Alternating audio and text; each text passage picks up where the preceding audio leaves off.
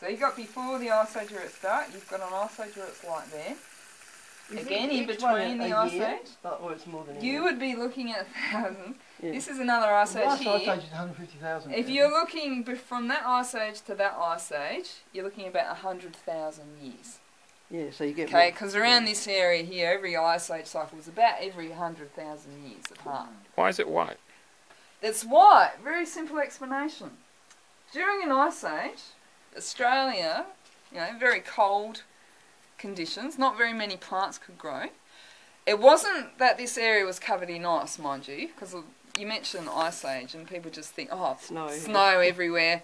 The only place effectively in Australia had snow was Tassie and then the Alp regions of Victoria and New South Wales.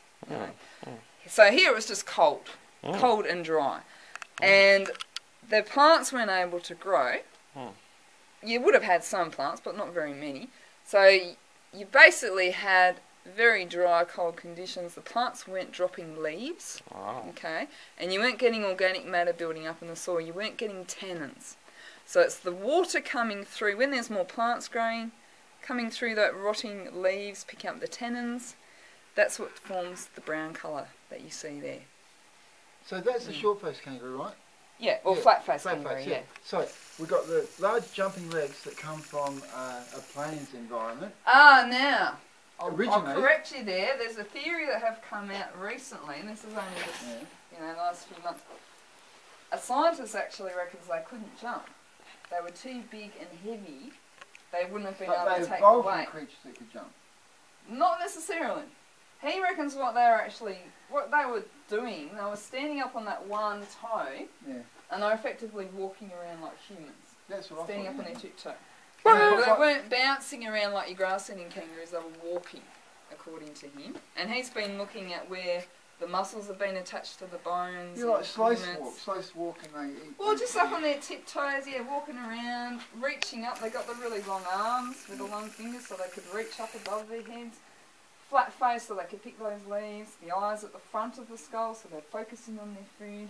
They don't have the good side vision. Which is why we've got eyes in front of our skull, so we can focus on our food. Yeah. Some people focus too much. Grass-eating kangaroos, you can see the eyes are more at the side of the skull. They're more looking out for predators, isn't it? They got their heads down, much and on the ground. They're looking out for predators, exactly. So if you were a human around back then and you're hunting, looking for food, would have been a lot easier to hunt a leaf-eating kangaroo. Would have been able to sneak up behind it, it's only got a good frontal vision, would have been a bigger target, easier to, kill it, more of it to aim at, and also you're going to get more meat from it. So there would have been, lots of reasons why they were perhaps targeted more than the grass-eating kangaroo, which would have been a lot harder to catch and a lot less food on it, okay?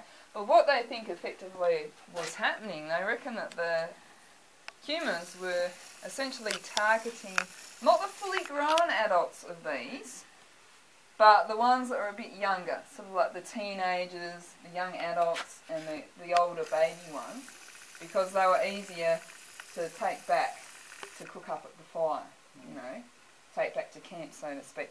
But if they'd been doing that and focusing on a particular age group over a very short period of time, it would have effectively caused the extinction of those animals. Because once those older ones died off, there wouldn't have been any young ones to replace them. And you could effectively, wipe out species very quickly by doing that. So, 3 reasons, 3 theories. They think the animals died. Fire in the landscape played a part with the fire causing a lot of their plant species to become extinct. Fire combined with hunting, and there were droughts occurring in northern Australia. They found evidence of that. But interestingly, no droughts down here. And if you think about it, if there were droughts occurring in northern Australia, you would have had those big herds of diprotodons. You saw a big diprotodon. You may not have seen it, but there's one that's statue of the Carpa.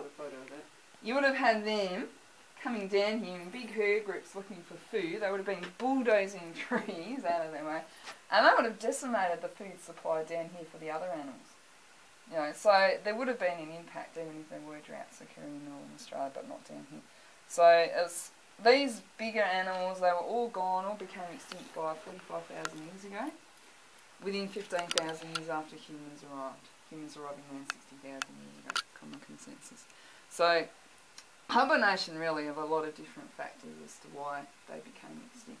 But it's a trend that's happened worldwide, not just Australia. It's happened in New Zealand after humans arrived. Same thing happened. Ice Age animals, the giant moas, giant flightless birds became extinct. Same happened in America. Okay, you have the Ice Age animals, big animals like in the Ice Age movie, the giant sloth, Sid.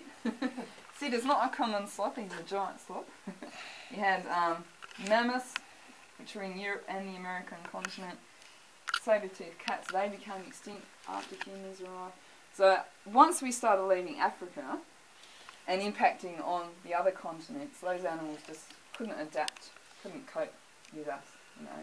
And it would have been the fire and a whole heap of reasons why. But ultimately they all became extinct. But Australia, Africa being the only continent where you've still got essentially the Ice Age animals surviving, which is interesting. Yeah.